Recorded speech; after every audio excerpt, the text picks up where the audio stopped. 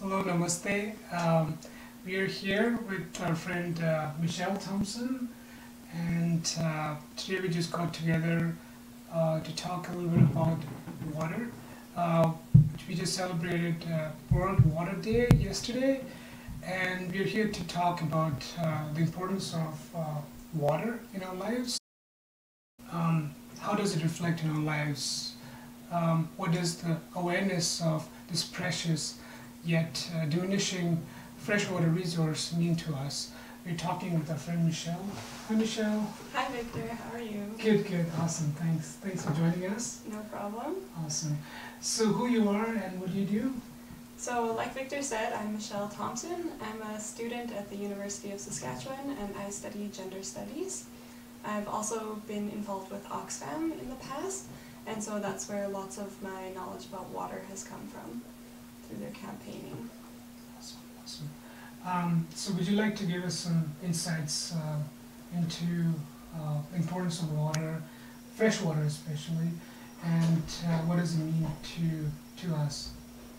Yeah, definitely. So, like that poem says, it's about a sailor on the ocean and there's water everywhere but not a drop to drink. So fresh water is a diminishing resource in lots of the world.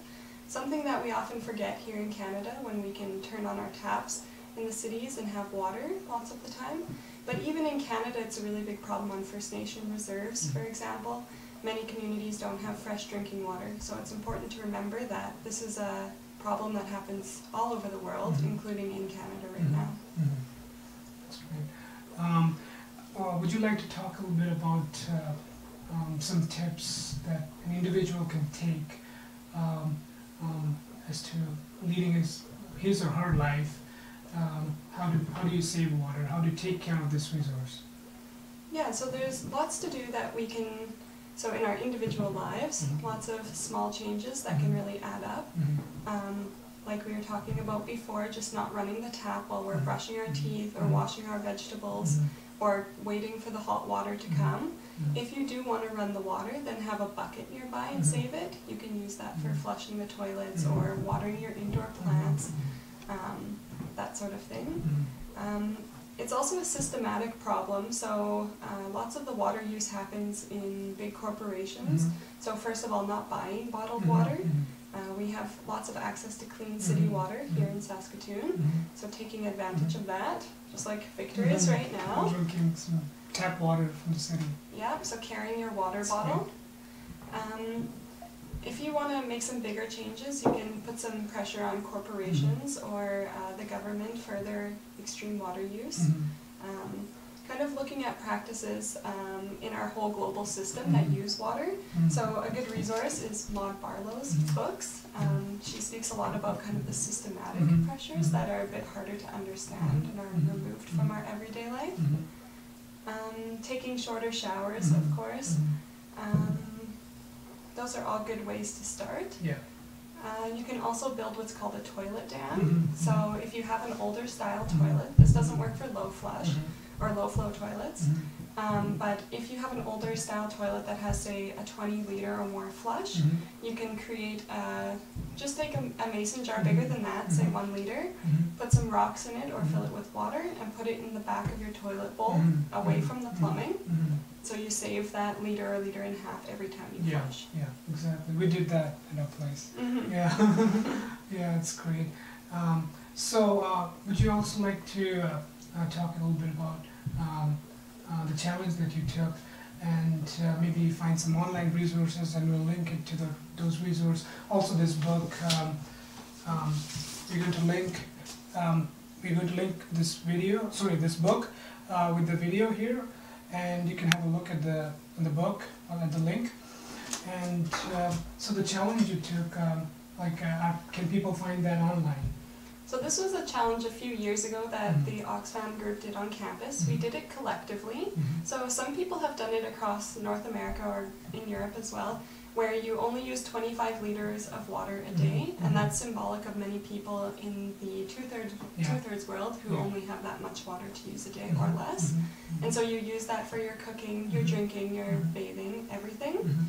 and we kept a blog. So this happened, I think, 2010. It's a little bit old, but you can find people doing this online if you search 25-liter water challenge. So maybe we can link a couple of those. Yeah. So really, if you're curious about your water use, trying to keep track of it is a really good way to find out how much water you are in fact using.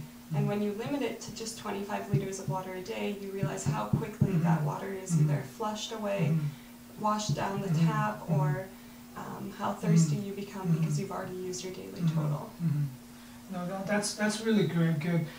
So that way, by tracking the use of your personal use of water, you become aware of how much water we use daily and how much globally people use on average water, right? So it brings us to this point that we are actually aware of how much the resources are precious.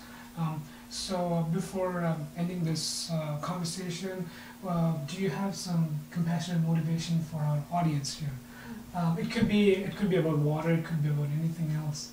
I think since we're on the topic of water, I think for me what's really changed my water use is realizing that water is a precious resource now, and that just because we have an abundance here in Saskatoon, or it appears that way, that many people have been suffering from droughts and flooding and other environmental disasters that have contaminated their water, or they haven't been able to access water.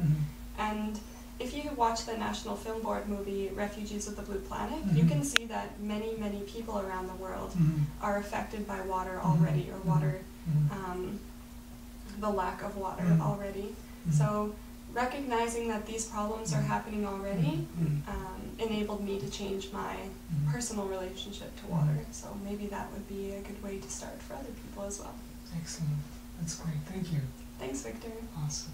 So if you like this video, please subscribe to the channel below, and we'll bring you Motivation Mondays. Start your week with inspiration to live with big hearts and open minds. Thank you. Namaste. We are here in the Rotary Park in Saskatoon. It's kind of chilly here. You can see the water flowing here. You can hear the birds, geese. Beautiful.